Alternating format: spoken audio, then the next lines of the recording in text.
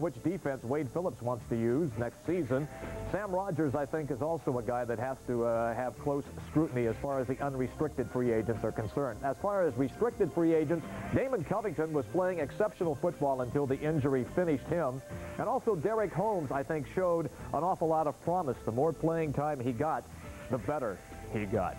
All right, up next now on The Big Show, it's Tuesday night, and that can mean only one thing. Yes, indeed, he do. It's time for the high school hoopla. We've got the highlights, the scores from across Western and Central New York, and they're next.